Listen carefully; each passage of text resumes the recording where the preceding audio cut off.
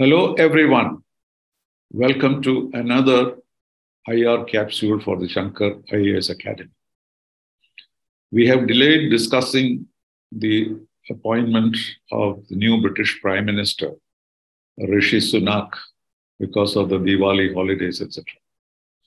But it was on the Deepavali day itself that Rishi Sunak became the British Prime Minister. It was a historic event because he is characterized by the British as the first British Prime Minister of color. That is the description that he has been given by the British press and officially. But he has been described in many other ways in different parts of the world. In India, we often refer to him as the first Indian origin Prime Minister of UK. Other places, they may call him the first Asian or first South Asian. Many people call him the richest Prime Minister ever in the history of the UK. So many definitions have been given to him, but none of it is complete because his background has been varied. His parents were in Africa, from which they migrated from India. They went to Africa, and then they migrated to the UK. And Sunak is a British citizen, educated in Oxford and Stanford, worked for companies and became a very rich person. He got elected in 2015 from Richmond, then 2017 and 2019. And Boris Johnson appointed him as the finance minister, the chancellor of the exchequer, which he performed very well. And then when Boris Johnson resigned, it was rumored that he had a chance, and he went through a long process of electioneering within several candidates, and he emerged as the successful candidate among the British conservative parliamentarians. But then when he went to the conservative group as a whole, he lost to Liz Truss, and he had warned her about the future policies. He had said that she should not give too many tax concessions before the financial situation had stabilized. But within 44 days, she managed to mess up things much more. And there was a profound economic crisis. And at this stage, when she resigned, there was hardly anybody else who could take on the role of the Prime Minister. Still, Boris Johnson thought about it for a while, but he could not get the number of supporters to even put forward the candidature. And so Rishi Sunak became the Prime Minister not because he is colored, not because he is of Indian origin, not because he is of Asian origin, so many descriptions. But actually, he became Prime Minister by sheer dint of merit. At that particular time in history, there was no one else visible in the horizon who could take over UK and succeed in recovering from the profound economic crisis it had gone into. So this was the right man at the right time, at the right place. And there was really no challenge because nobody else had the experience or the expertise to handle the situation. So it was his merit, his background, everything that resulted in becoming the British Prime Minister. So, and also this is not the first time that a person of Indian origin reaches senior positions, leadership positions in other countries. There have been several places where Indians have become heads of state and prime ministers, or even in Ireland, there is a Indian origin, or of course he is half Indian, half Irish prime minister. So many places this has happened, and we have noted them, and we are proud of their achievements. But when it comes to UK or USA, we have this sense that we are conquering our conquerors. because for many years UK ruled over India, and the United States still dominates the world. So when Kamala Harris became the vice president, there was the same excitement in India, even though she did not characterize herself as an Indian at any stage. She won the election basically as a black leader. But then the Indians chipped in because they felt that an Indian origin person would be of some help to India. And that has been a bit of a disillusionment because she has not seen any inclination to be particularly friendly to India. And same should happen in the case of Rishi Sunak also. Everyone agrees that he will be a British Prime Minister, serving the interests of Britain and working very hard to rescue UK from all the problems that it had got into since Brexit, which he supported. And therefore, he became the Prime Minister as a result of the circumstances. And he was considered the best possible bet for the UK. Of course, this is yet to be seen because, first of all, he has to succeed in rescuing, because he has come as a kind of savior for the UK. So depends on how he's able to do that. People know that he has some formula, but it need not be a magic formula. And if he succeeds, the advantage will be that he can continue as Prime Minister for 2 more years and maybe lead the Tories, the Conservative Party, in the next elections and maybe win. Because at this point in time, the Conservative Party was not in a position to go for elections because at the moment, according to the election ratings, Conservative Party has only very low majority, low support. So they had to carry on the mandate they had received earlier to the Conservative Party, which Boris Johnson had won. And as long as they can decide on another leader, they can continue without declaring a general election. So his mission is twofold. One, to rescue the British from the present economic crisis. And secondly, to lead the Conservative Party in the next elections. And so these are both very difficult situations. But still, he has become Prime Minister not by any election or voting or anything like that. But he was kind of made, because there was no alternative to him.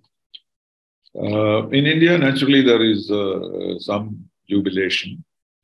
And some people even think in terms of a kind of triumphalism, that India is finally wreaking vengeance on UK for all it had done in India, colonialism and exploitation and atrocities and so on. So they say, some people say that it's vengeance on the Battle of Plassey, the Jallianwala Bagh, or the partition of India, etc. All the grievances we have.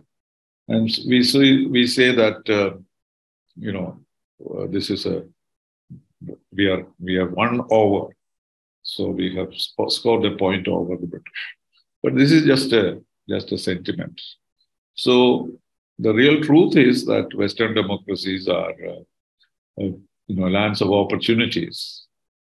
And many people have succeeded in different areas, regardless of their race, color, name, religion, etc. So it was the companies. You can look at several US and British companies, the head of which are of Indian origin. And so it is simply that has been now transferred, in fact, to the government. And so from companies, leadership, of course, which are very, very significant. Now the level of the expectation of Indians has risen because here they, for the first time, some of them have come to leadership positions in the countries, particularly in the UK as the pinnacle of power. So what it proves is that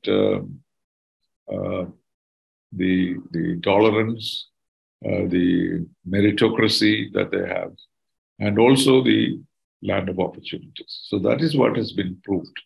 And it should not be taken in the sense that India has won some kind of a battle. I'm sure the Minister Sunak will function as a classic British Prime Minister, taking the interests of the UK as their prime responsibility. Of course, it is true that he may have some sentimental connections, but at the same time, that may go against his being particularly friendly, because if he shows any kind of extra priority to India, that may go against him. In fact, he has done the opposite, because he has reinstated a Home Minister of Indian origin who has been very critical of Indian migration. So he could have excluded her this time, but he did not, because he felt that anything that he does to her would be misunderstood as a favor to India. So he has become the Prime Minister because of the sheer dint of his merit. Of course, some people point out that his wife is Indian citizen, and that too a very famous family. Sri Narayana Murthy's daughter is his wife, so his connection with India is closer. It might be true, but her Indian citizenship has only gone against him, because people say that she has done this in order to, save taxes. Whatever may be the truth, we do not know, but she is an Indian national. So whether she got tax benefits or not is a matter of judgment. So he will definitely be taking decisions in the best interests of the UK. It is true that when our Prime Minister greeted him, he made 2 points. One, that he will be a bridge between India and the UK. That is fair to be expected. But he did not say that would mean that we would expect any concessions from UK. And many people have written and spoken about the need for him to be very strictly a British Prime Minister. But he also mentioned the trade agreement, which is being discussed, which was being discussed, but was discontinued. Boris Johnson himself was willing to consider it. But with the Ukraine war and many uncertainties, countries are unwilling to reach multilateral or bilateral agreements of great seriousness at this point. People are postponing decisions. And therefore, it looks that our trade agreement has also reached that category. The Prime Minister mentioned the trade agreement, not because Sunak is the Prime Minister, but any Prime Minister he would have mentioned that. And I'm sure it will be considered, and it will be very thoroughly scrutinized by the Prime Minister before any decision is taken. So, while we can be proud of his Indian descent, we should be treating him as a normal UK Prime Minister with some understanding of India, particularly since the present generation Indian is married to him. Another interesting thing is that this has happened at a time when some people in India have been very vociferous about British colonialism and its atrocities in India. Many speeches have been made and articles have been written. Even a book has been written about the British atrocities in India.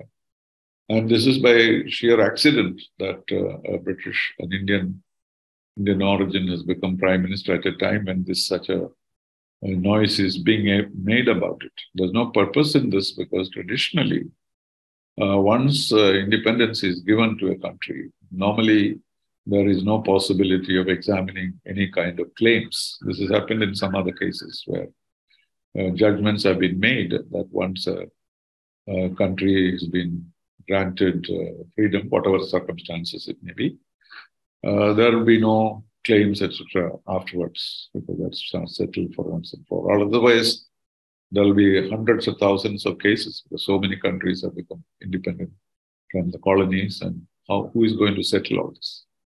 But here, this has been mentioned and compensation has been demanded. Apologies have been demanded. In fact, the Queen and the Prince went to Jallianwala Bagh and placed their wreaths there, partly expressing regret over what happened. But we have been demanding compensation and also apologies. So this will be very, very a sensitive subject for Sunak, because such an issue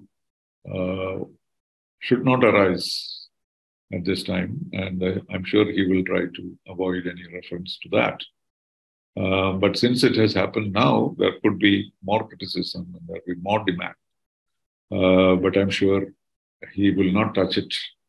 And it will be also prudent for us not to raise it in order to create a problem between the two countries, because it is not likely that any compensation will be paid.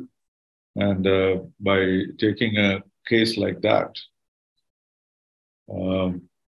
at a time when there is an Indian origin prime minister, it would be doubly dangerous, I think. So that should be set aside, and this should not be pressed, these charges should not be pressed at this time. The other tendency in India is to take this as an example to show how Indian democracy is not genuine or adequate. Because it's being said that such a thing would not have happened in India. How would a recognized minority person reach the highest places in India? And this is something strange, because that seems someone is not aware of the history. We have had many minority members of the minorities in India who have risen to very high positions, presidents, judges, chief ministers, so many people. And there has not been any bar in our democracy for any kind of caste or religion. And of course, there may be considerations like that, but they have reached the top for various reasons, including the Prime Minister, because Dr. Manmohan Singh, as a Sikh, was a member of the minority. So this kind of criticism that this shows some kind of superiority of British democracy over us, it is basically a political argument to criticize the present government, I suppose. But that's unfair, because many people of minorities have risen to very high positions in India. So then, as far as the relationship between the UK and India are concerned, that will definitely improve, but that is not going to be the first concern of the new Prime Minister. His concern is the status of UK after the exit, after Brexit.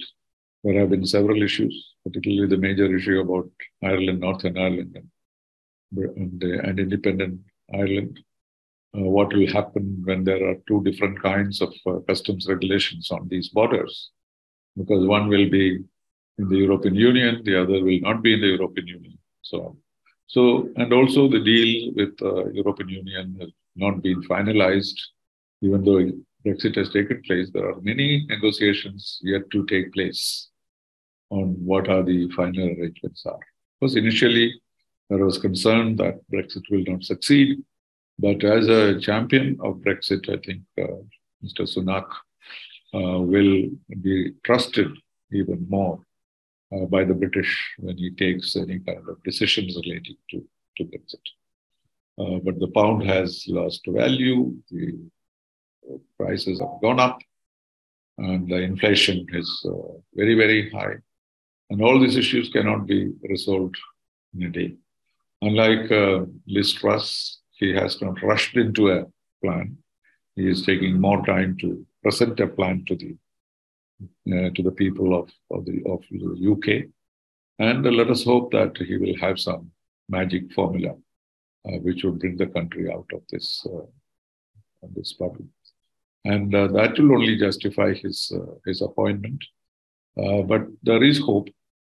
And as Indians, we should pray for his success, not for the sake of India's interest, but the sake of stability in Europe, particularly at this time when the war is raging and the winter is coming and the prices of oil have gone up. Oil companies seem to be making massive profits against which some taxation is being imposed or at least talked about. In some countries, they have imposed it already. So there is complete chaos as far as the British economy is concerned. So that is his priority. And therefore, for him to succeed, I think we have to solve these problems. And then it will justify his election, but everybody knows that he is a brilliant person. And to me, what the lesson to be learned is for a brilliant Indian to get recognition. The system, the democracies, the liberal democracies, Europe and elsewhere, is a very good place for brilliant Indians to get recognition. And that is a lesson we need to learn from big companies. Now, Indians are risen to higher levels. In the old days, Indian immigrants, their biggest dream was one of them should become a doctor.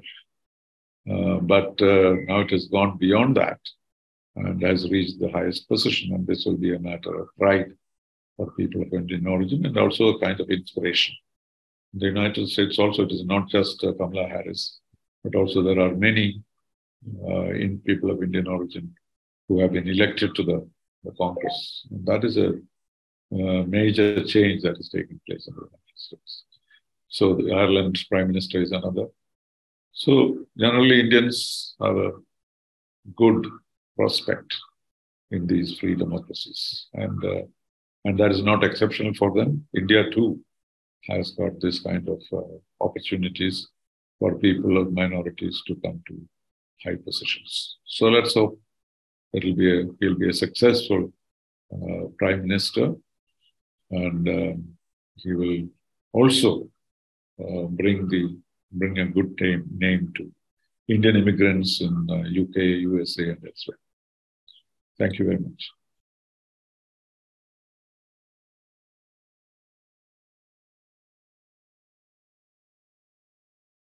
Fine. This is exactly what I've been saying. So, and there are many people who make this point. So there is a triumphalism, as I said. We have answered the British back.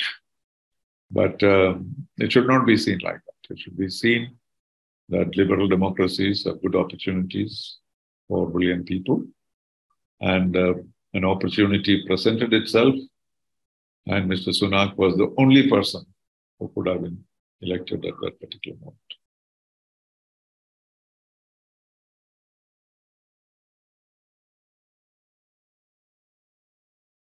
No, nobody can predict whether he'll succeed or not.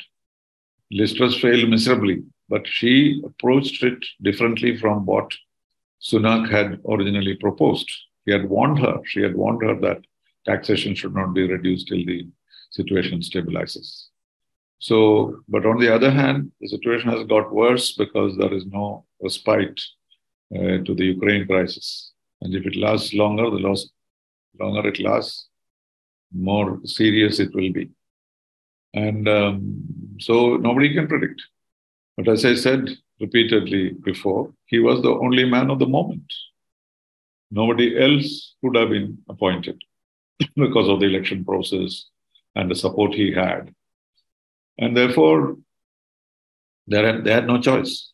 And they think it was a choice. And let us hope he succeeds.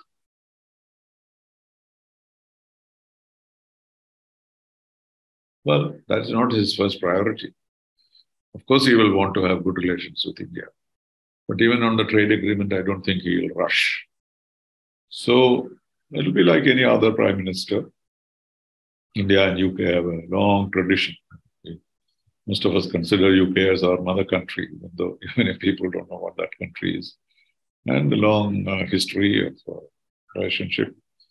Even after the British left, we remained in the Commonwealth as a kind of gesture for the India-British relationship.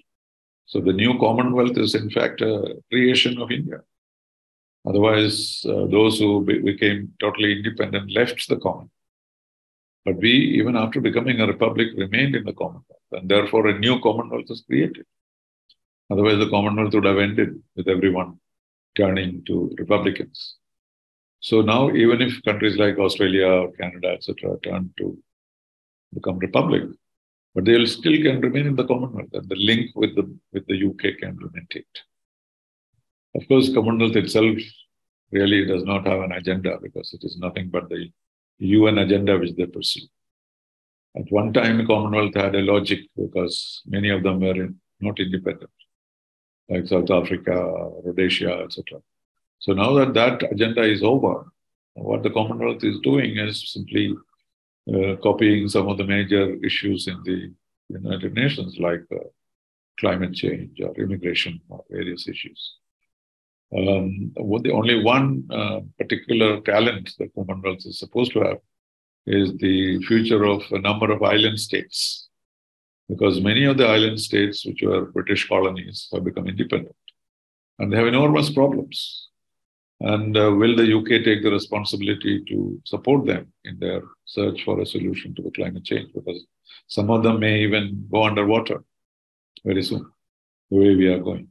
And therefore, that kind of a linkage may be there. But that is a more global responsibility than a UK responsibility. So that is all that we can say as far as relations are concerned.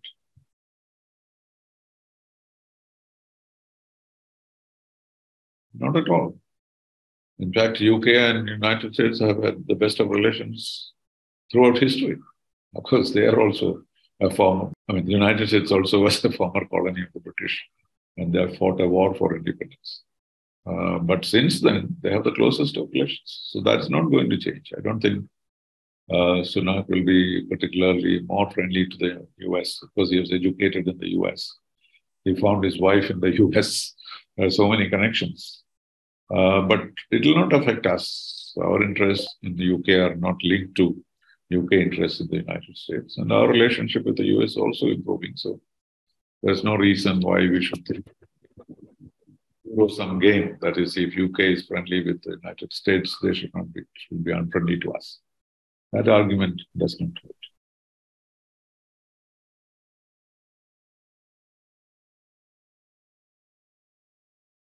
So this is the tradition, not only the tradition, the practice in the UK.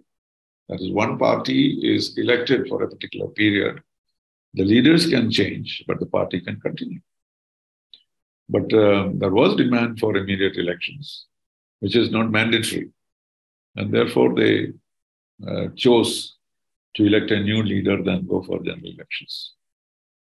So that is in India, for example, we have also had changes of prime minister without elections. But then finally a stage comes when nobody is able to function effectively, and then the prime ministers themselves go for a general election, as it happened in the case of Mr. Gujral and then later Mr. Vajpayee and so on. So general elections have been called. But that was possible in UK also.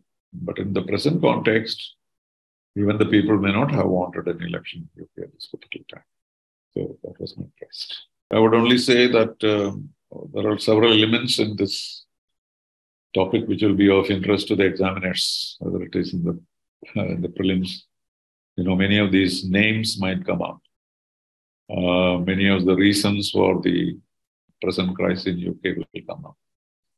And also maybe in the mains examination too, UK situation may figure. So it will be necessary for all of you to familiarize yourself with the details and have your own assessment by the time you write the examination.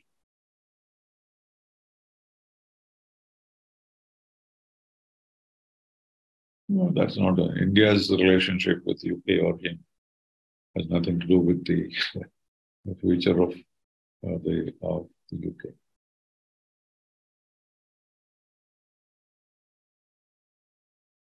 Well, that they do all the time. Their own prime minister, their own presidents are criticized all the time. And so it's a free country. Anybody can criticize anybody. But government to government relationship will be excellent. It will, because it's a tradition and it will continue, because particularly cooperation is becoming more and more important. They are members of a military alliance called AUKUS, as you all know, for Indian Ocean region. So they have very, very strong relationship. They are members of NATO. They're fighting the war together. So all these are significant elements are some criticism or talking about his origins or his style or his English or his money or the cut of his suit. All this will happen. That's normal. But that will have nothing to do with his performance.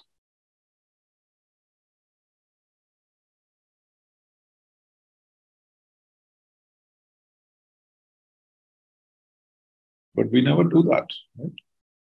So we do not plan our foreign policy on the basis of one country or one situation.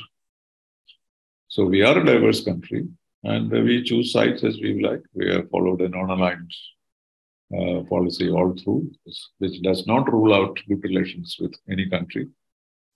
And so it will not affect anyone. We are taking a very independent position vis-a-vis Europe. That's because of this particular situation. And we are not willing to criticize Russia simply because they want us to do that. Because we have talked about it very many times before. And we have a traditional relationship. And we need to maintain it. At the same time, we have not supported Russian aggression. We have criticized it. We have told them that this is not the era of war. All this has been done. So at the same time, we have kept our options open. If anybody is interested in India mediating or being together with other countries, trying to resolve the issue, I don't know. That may be happening somewhere because we are acceptable to both. Russian president has also been praising India recently, which is not very good because he will give the impression that we are working together with him. That's not true. But he has been saying very many nice things and also talking about the future, etc. So that he'll naturally do because he has that leverage there. But we will certainly not subscribe to that view. And we will have to eventually, because of Russia, China on one hand, various things happening in the world, we may eventually end up on the US side.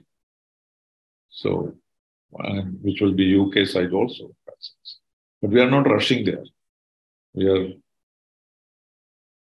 weighing our options, choosing our friends, making use of the available facilities on oil, trade, etc. with Russia. But that does not mean that we'll be with any particular country or region. We will exercise our autonomy, strategic autonomy, which is our policy.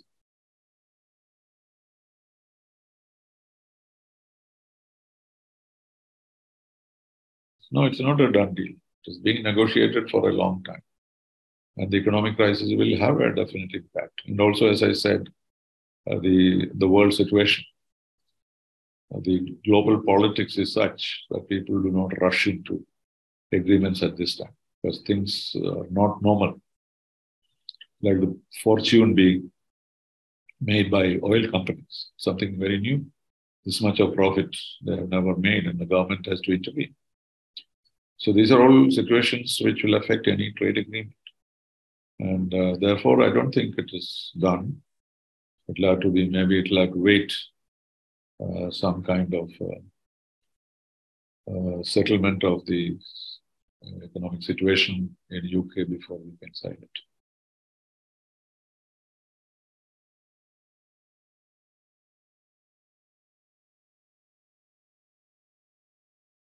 No, she did not become prime minister because of her origin, but because she chose not to become prime minister. If she had wanted to, she could have. Maybe others may have advised her to do this reports that people like President Abdul Kalam advised her against it, etc. We don't know. These are just stories. But whatever it is, but we have accepted her as the president of the Congress party for so many years. So what is the change?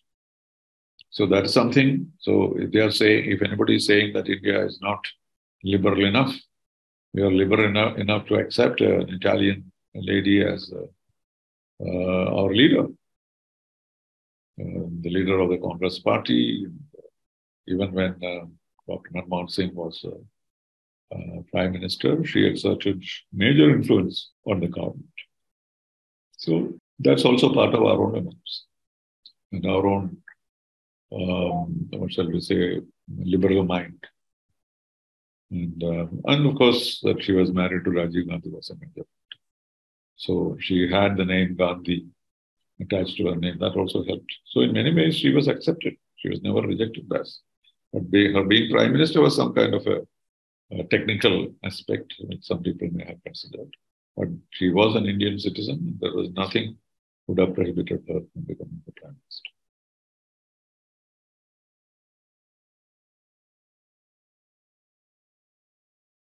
But the Brexit is a done thing. It's a done deal. Now nobody can go back on it. That is very clear. But what the terms would be that they would work out to deal with issues like Ireland and also issues like migration. There are so many things which, since they have been part of a unified group of countries, when you become independent, look at the Indian situation. Most companies dealing with UK, dealing with Europe, were located in London. And now all these companies have to establish another office in Brussels or somewhere else in Europe because they cannot operate entirely from UK. So, on the other hand, there are benefits. The Indian origin people in the UK believe that their chances have improved because the first priority to be given to EU members has disappeared. So, at least there was expectation that the Indian origin people will be better off with Brexit. Of course, it will be only we'll see it in practice. But certainly, it cannot be reversed now. And what can be done is to get a good deal from the EU. And that process will continue. Crisis or no crisis.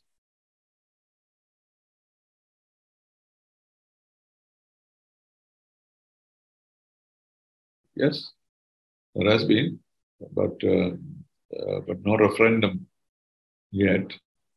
And we don't know what the results would be. But this is true in many countries. There are preferences, affinities. And Brexit has opened up this possibility of this conflict, Scotland becoming free and so on. But it all depends on the local politics and how it develops. So there is a section of opinion which believes that Scotland could be an independent country. And there may be some activities going on with regard to that. But not immediately, particularly after the present situation. I think UK has to settle down. And then you can have the luxury of talking about independence, etc. At the moment, I do not think that anybody will venture to do that. Thank you.